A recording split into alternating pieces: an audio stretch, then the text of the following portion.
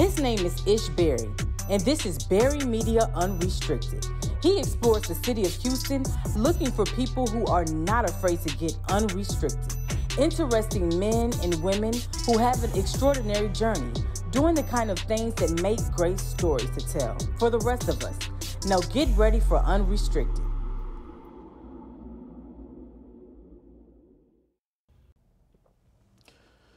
Ladies and gentlemen, welcome back to the Unrestricted Podcast. I'm your host, Ish Barri, and joining me, America's favorite co-host and beautiful Miss Blue. Thank you. Today's episode is going to be about America's obsession with ass. And this actually hit me earlier this year because everyone's obsessed with ass. You know, men, women, whatever. Hell, I work in retail, 9-to-5 job, and when on my job, compliment each other's ass and stuff. Like, you know, or one of them will say, girl, I need to hit the gym because, you know, my booty is this, that, the other. So I want to take a time to, you know, I like talking about off-the-wall topics and stuff like this. So, Blue, I get right to it. What do you think America's obsession in this modern era that we live in of ass started from? I think the times have changed. The generations have changed in what men like in the standard of beauty. And it used to honestly be the thin supermodel type of chicks that was considered society standard beauty. Even in videos, you saw like the artists that looked like Maya, and a lot of the artists were skinny, fair-skinned women. And then I hate to say it, but then I kind of love to see the switch. I feel like the era of the Buffy the Body's video vixens, I think that's shifted the big butt era. And I feel like men especially wanted women with big asses.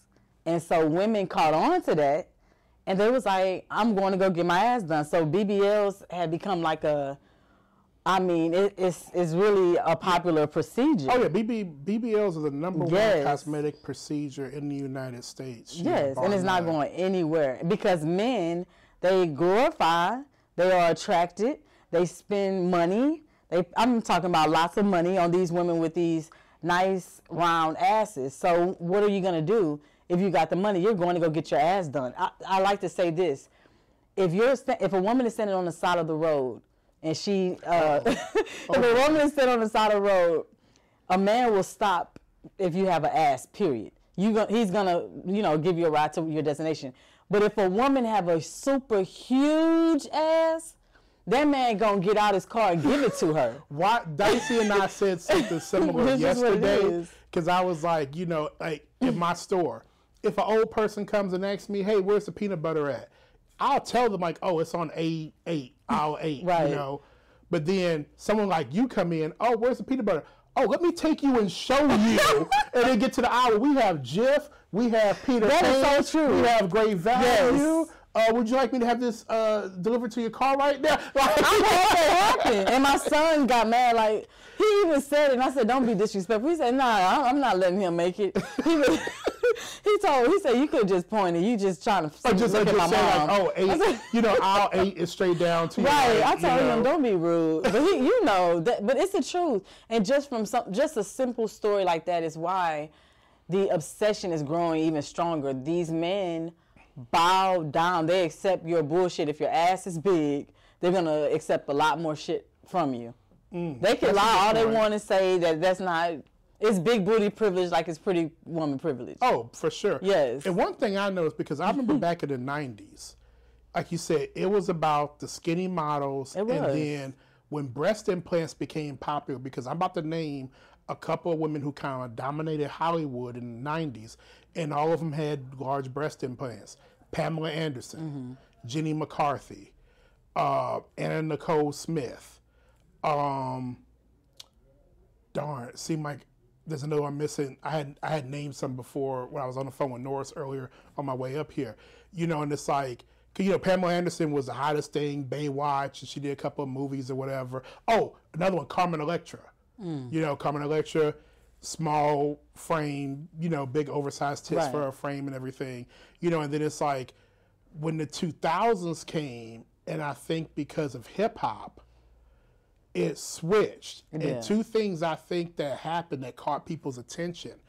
Number one, when 50 Cent put Buffy the Body in that video, where Buffy had on that elegant dress and she was playing pool, because when that video dropped, people didn't give it that much respect to 50 Cent. He's our neighbor now. He lives in Houston. I bought a house out here. Not so much. And, people didn't give a damn about 50 Cent. The song, people was like, who's that woman in the evening dress, playing pool? And Buffy the Body was pretty much born. And another thing, too, that someone brought to my attention was the VMAs where J-Lo wore that green dress. And everybody realized, like, shit, J-Lo got ass. And it's a lot, Right. And granted, J-Lo had her career before that. She played Selena. She was on The Living Color as one of the Fly Girls.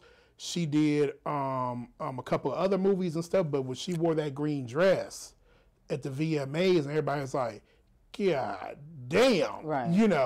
And then from hip hop, you had the normal rotation of video vixens like Esther Baxter, Kai Toy, Buffy, Melissa Ford. That was the other one I was going to name. They were all over the scene, and then when the illegal butt injections, because back in the day, people don't know this, but to get a BBL was super expensive. It wasn't as affordable as it is now. Now you can do this shit a payment plan. Which is why a lot of them are getting BBLs as well, because you can go to Miami and the right doctor, you can literally get a BBL on a payment plan for $5,500, pay half, and then the half when you get there. Yeah. And so, I mean, who's not? If that's what your thing is, who's not? Again, these men are paying extreme bills for the women that have these round ass booties. They are winning. They winning. Yeah. Yeah, and one of the things that gets me is like, I'm not complaining at all, but I'm, we just talking this shit, and it's like, even sometimes, like, I'm at work, and you can kind of tell sometimes when a woman had a BBL because skinny legs and it's just all in the cheeks, and I'm just like, where does it stop at? Because, like, I look at some women, it's like, I could tell this woman, you done had about 2 or 3 rounds of a BBL, so it's like, and even looking on sites like Instagram and TikTok, it's like, where does it stop at? You know what I mean? It's like, and I get it, because like, anytime you get plastic surgery, especially if everything goes smoothly, you like the results, you look, people give you confidence and stuff, and then it's like, oh, well, damn, if I look like this now, I wait, save up some more money, get some more done, then I look even better. I'm taking it up the ante, Right. Because, I mean, you've had work done, and you already want to go back and get some more, right? Yes. Yes. If I was rich, I don't want to say I stay, but I'd be always major, like, doing improvements. I'm not someone that's, like, going to sit here and say bash people that's getting BBLs or getting cosmetic surgery. It's the ones that clearly you see, like, it's a horrible job. And you like, this girl don't have no friends because she thinks she the baddest thing walking, and her booty look like one cheek going to the south side, the other one is on the east side. Yeah. And then you looking like, nah, sis, you need to get back in there. And I think that's go see because Dr. of Miami. people not doing their due diligence and research on the doctors, and they're taking the cheap route, instead of staying in the country or in their own city and, at least in the country, and getting, because, here we got the FDA, and not every doctor here in the States is, 100% legit. There's, like, I watch Botch. That's one of my guilty pleasures, and there's a lot of doctors here in the United States that fuck people up. I mean, true. But you really got to do your research, and sometimes, especially with the price, if it's too good to be true, the chances are it is. That's the reason why this doctor's doing a BBL for $800. Like, hold on, there's, yeah, that's something. You have to, when you're doing the surgeries, it's so important to research. And what I personally do myself is I am nosy. I go to Instagram and I go to the patients that they've had. If their page is a private page, I request them so that I could ask them a question. Yeah. You would be surprised how many doctors that I chose and I spoke to a patient and they told me don't. Like, I'm not happy with my job. Like, literally when I went and got, when I went and got my surgery done, it was because I had a guest from my show who I could see and talk. Tummy tucking, Lipo 360. I saw her results. I followed up with her. She told me her doctor, and I was like, okay, I will go to see her doctor. So with that being said, you have to really do your research, ladies, when you're trying to get these surgeries. But some women are so obsessed, they don't care that they got a bad BBL done. They just know that they got more back there than what they started out with. And believe it or not, some guys are just so hard up that they don't even care how the BBL is done. It could be the sloppiest thing. They just that obsessed with ass that they will get into a whole car wreck watching somebody's ass. Y'all need to stop that. Yeah. If men wasn't so crazy about these big old asses, women wouldn't even get them done. You think so? You think it's us? It's more of the men. Like someone was saying, I don't care what a woman say. Women do not get cosmetic surgery to look good for another woman. But y'all do other things for other women. Y'all, the nails and the feet. I do nails for Miss Blue, baby. Okay. Like, I don't do nails for I'm just saying, like, on average, because I tell you what, and I say this periodically all the time, I'll be 40 years old next month, right?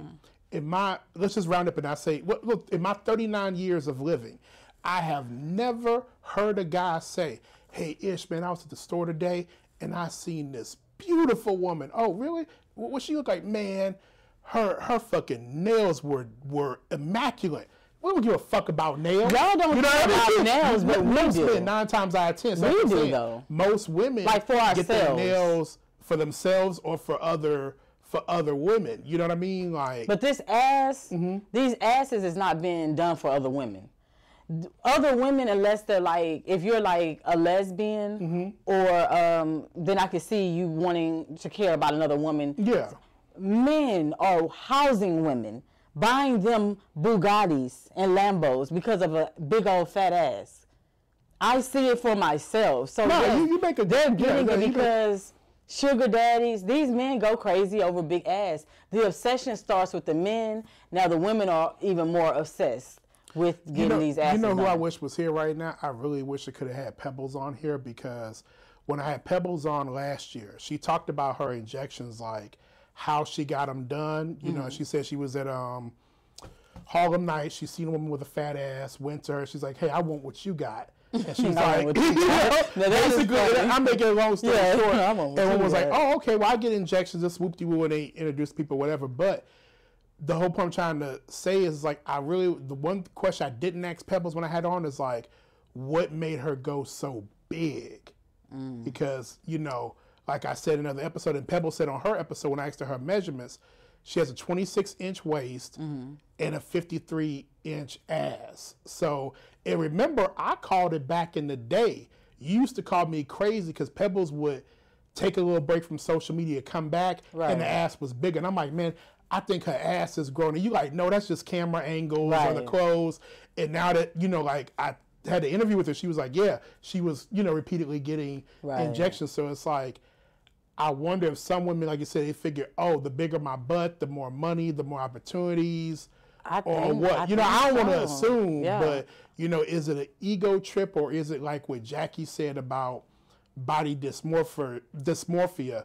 Will my ass ever be big enough? You know what I mean?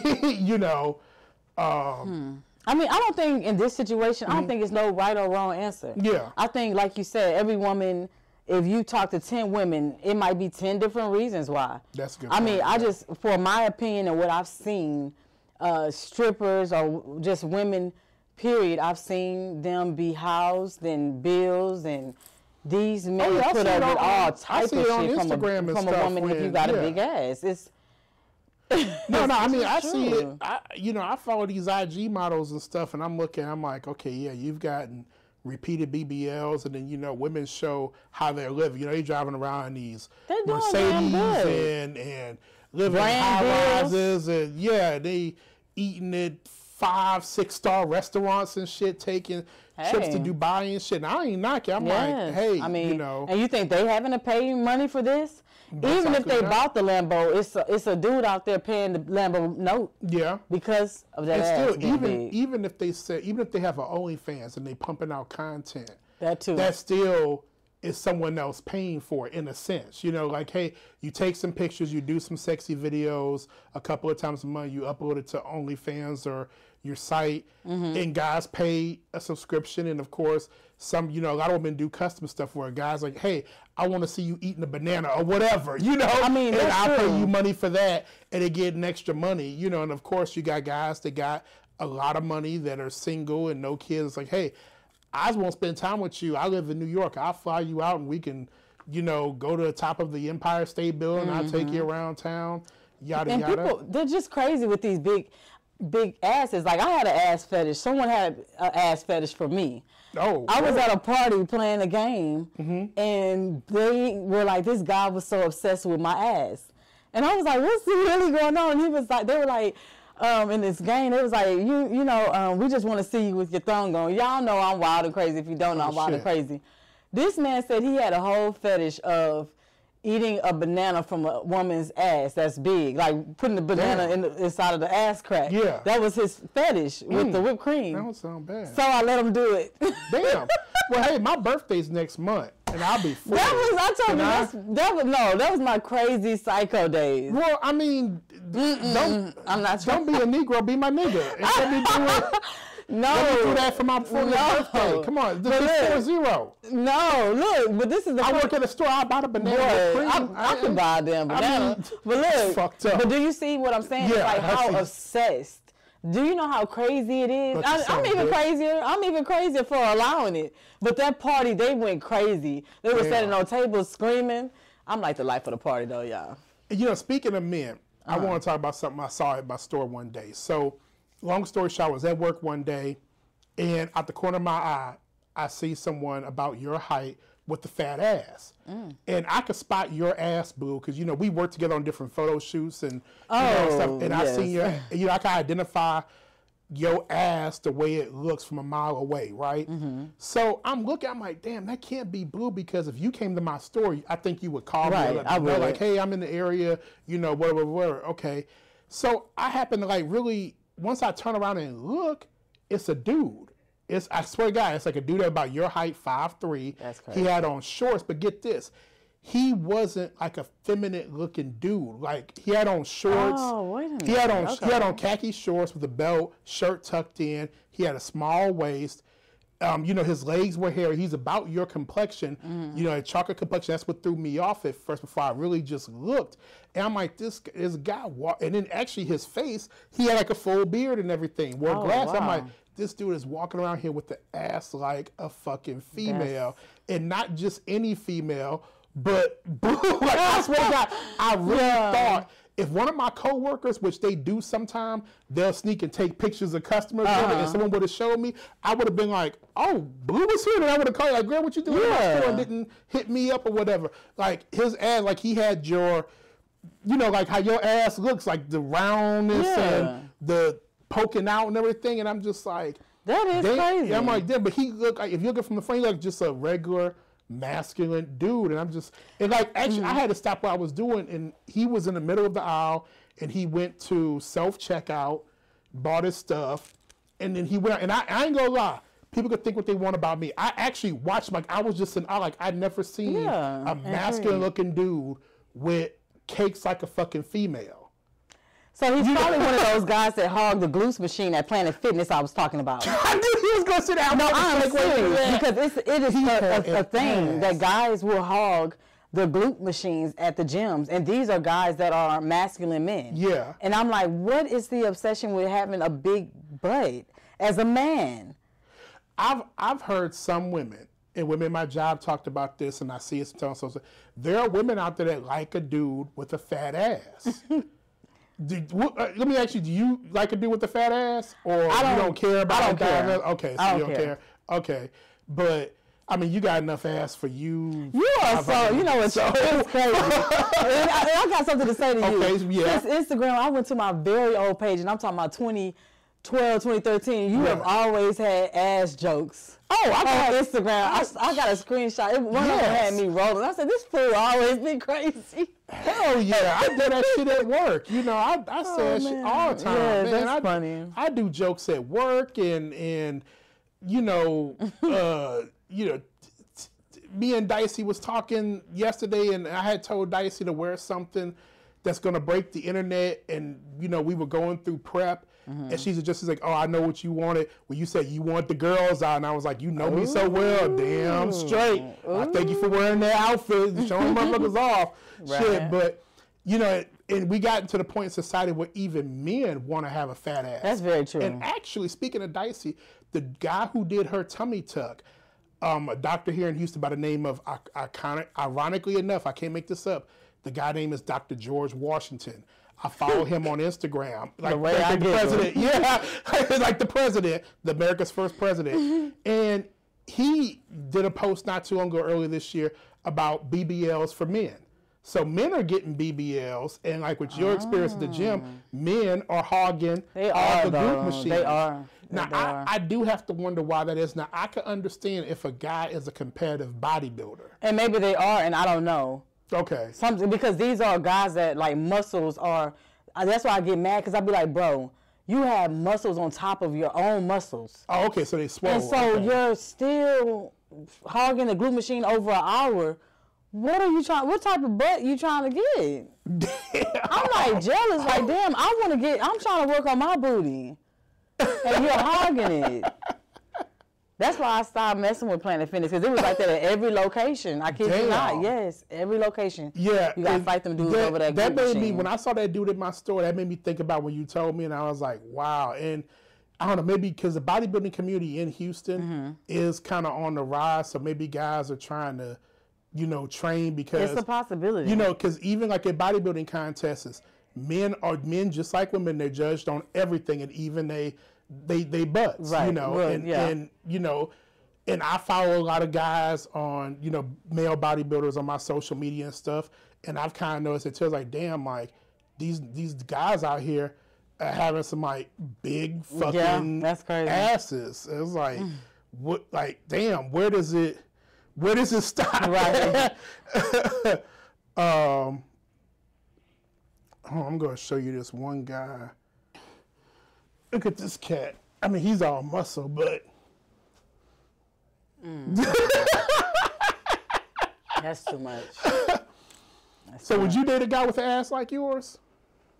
Not like mine, but I would, if he had a nice ass, I still would date him, because I'm going to squeeze it.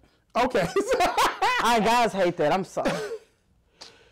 I mean, certain guys do, but I mean, I'm like this, like, if I know I got a fat ass or I got a certain part of my body that's for this, like, okay, whatever. You know what I mean? Like, okay. Dang, so, and I got actually, have you ever dated a guy with a big ass?